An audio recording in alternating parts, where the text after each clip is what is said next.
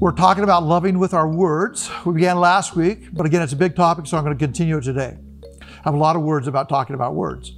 We love others through speaking words of hope. Can you just hear that? Gary Chapman wrote a book called The 5 Love Languages. This is what he writes. I'm amazed at how many individuals mess up every new day with yesterday. They insist on bringing into today the failures of yesterday. And in so doing, they pollute a potentially wonderful day. My question is that true for you? It's hard to have hope for the future when you remain chained to the past. So what words are you speaking? Past failures? All right, past mistakes? Or are you speaking about a future filled with hope? Years ago, there's an evangelist named Bill Glass. He asked 1,000 prison inmates, how many of you had parents who told you that one day you would end up in prison? He said nearly every one of the inmates raised their hand. We're blessed to partner with Missions of Hope in the Mathare Valley. That's in Kenya. And we go to the slum of 800,000 people with a toilet for every 80,000 people. Some live in these small homes with 5 to 10 people living inside of these homes. Open sewage just runs beside them, even under some of those homes. Missions of Hope, they've come in and they establish schools and churches, these hope centers that give kids words of hope. Not just words of hope, but tangible acts as well. But when you ask those kids what they want to be, they'll tell you, when we grow up, we want to be a doctor or a teacher or a pilot. Before, you'd ask them, what do you want to be? And they'd say, I want to be a kiosk person selling bananas, or a taxi driver, or I want to wash clothes. I'm just telling you, words create a new vision for them.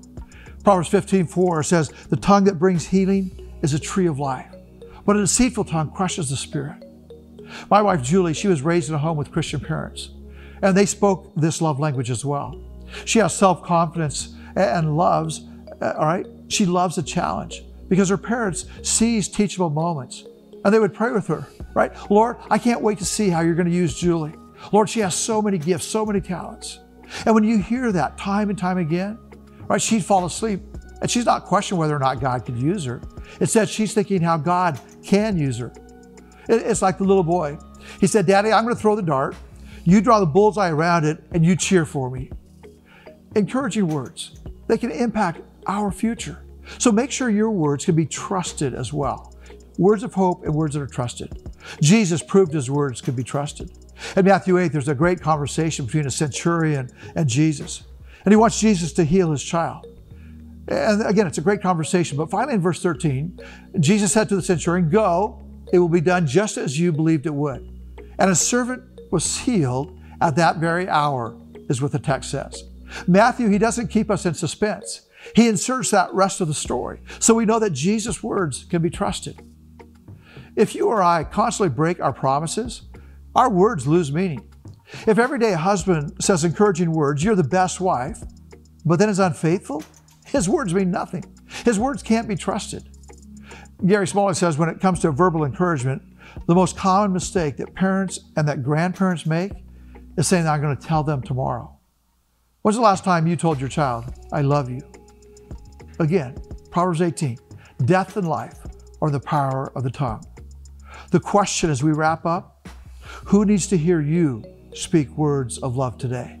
Is it your spouse, your grandson, coworker, neighbor, a friend, a teacher? The Lord wants you today to encourage someone with your words. Words through a card, a phone call, an email. It's your words. And I pray that you will follow up on who the Holy Spirit is prompting you to love and encourage with your words today.